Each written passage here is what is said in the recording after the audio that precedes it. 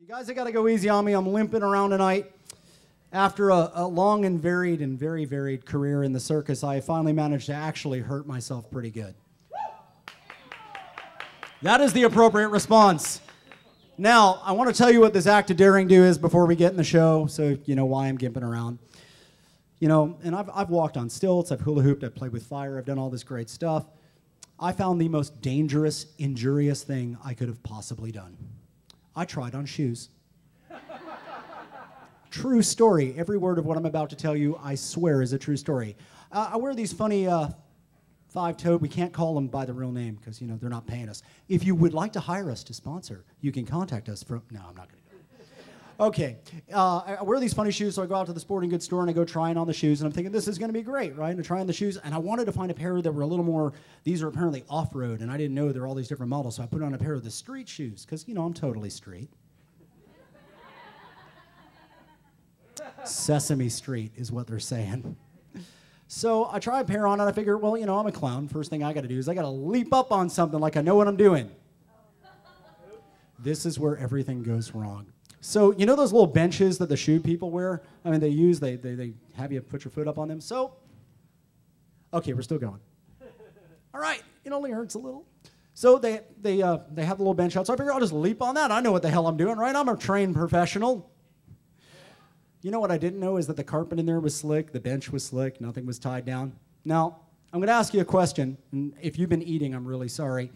But you know that sound that candy bar makes, break me off a piece of that? Don't say it. If you'd like to hire us, you can, but we're not going to say the name. But you know that awful noise it actually makes when it breaks? My ankle made that noise. Yay. Not yay. There's no, hang on, there's no yay, and this is a true story. This thing cracked in a way that it should, you know, I'm not a flamingo, pal.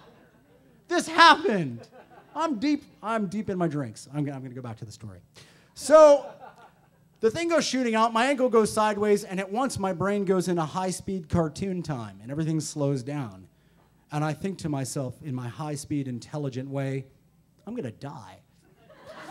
I'm going to hit the ground so hard that I'm going to bruise on this side of me, and I'm going to hit on this side. Sure enough, sickening thud later, there I am on the ground, and that's not the interesting bit. The employee running up to me was, because it was the epiphany. She runs up, she goes, "Are you okay?" Now, do you guys have an honesty filter in your head? Because I do. I installed one when I became a clown. The honesty filter actually heard, "Don't sue us."